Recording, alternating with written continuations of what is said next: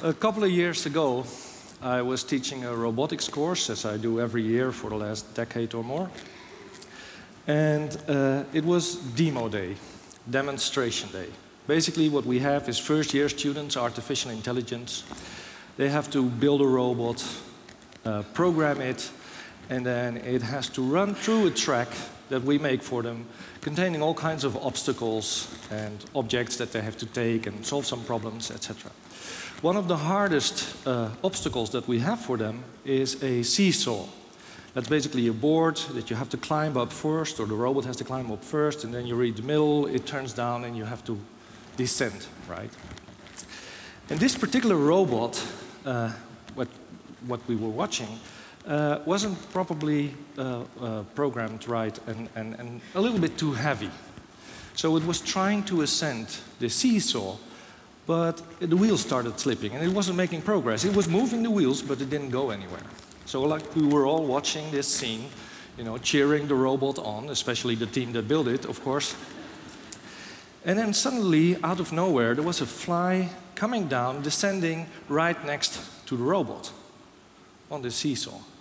And it started walking upwards, beating the robot. People started cheering for the fly, obviously. And then, for some reason or other, the robot started moving, and it came on top, and so the board flopped. And then the paths of the fly and the robot started merging. It was almost like the robot was trying to take a revenge, if you like.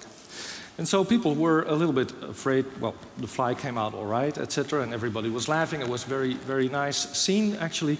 But I started thinking at that particular moment, in all these years that I've been teaching that class, we have never, me, my colleagues, the students, we have never ever thought about what would happen if suddenly another agent would appear on the scene uninvited.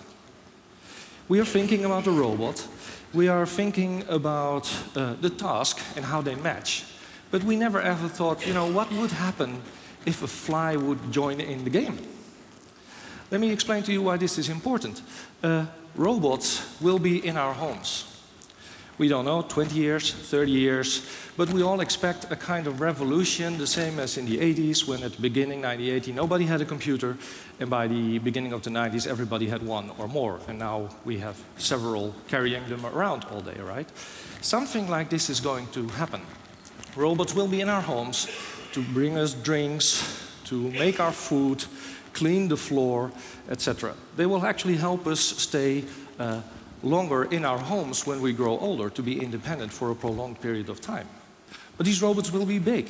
They will be in your home. Would you trust these robots? What if something unexpected happens? So mind you, my problem is not exactly that robots will take over, as you can see in movies like The Matrix or The Terminator. You know, I'm not afraid that they will decide to lay on our couch and have us serve them the motor oil type of drinks. Okay? Because they're like refrigerators. We don't know how to build a machine that is aware and that has goals for its own. They are like refrigerators. The refrigerator decides when to switch on or off, but it's not going to think, I'm going to toast some bread instead, right? That's not what's going to happen. What the problem is that I'm dealing with is how to foresee exactly what the consequences will be of a robot's actions when it's exactly trying to do what we designed it for. And this is not always because of the complexity of the robot, but because of the complexity of the environment it's operating in. The world, as we all know, is a dynamic place. In households, there's not just me, the owner, but there will be cats and dogs and children and visitors, and they will all be interacting. And that will be unpredictable. Let me give you an example. There is a robot now that's being used in lots of households, the Roomba. Basically, it's a dust cleaning robot. And it's actually moving around on the floor at a very low speed. It's a very simple system. And it's collecting dust. Let's take a look at a brief movie clip to see what can happen.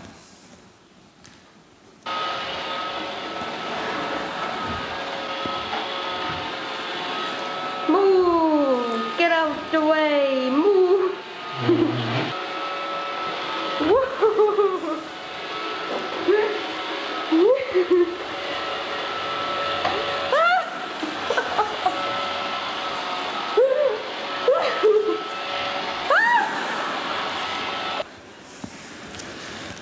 Poor dog, right?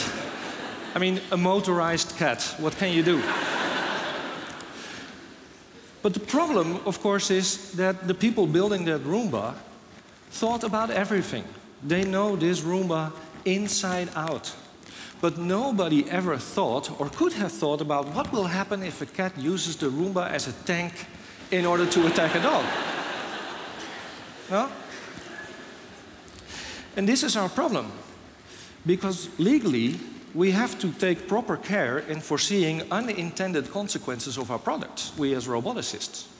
So what do we do in order to address this problem? I can see only one solution, and that's basically giving robots the capacity to assess certain situations, to assess their own capabilities, and then think, I should not be trusted doing this now. I can hand over a cup of coffee to someone, okay? This is not a problem. And we've all done this many times, thousands of times, etc. But when that person that I'm giving, as a robot, giving the cup of coffee to, holds out its hand right on top of his laptop, then I shouldn't take the risk. Because I can be trusted, but not 1,000 out of 1,000 times. Just like we all made mistakes handing over a glass of something, right?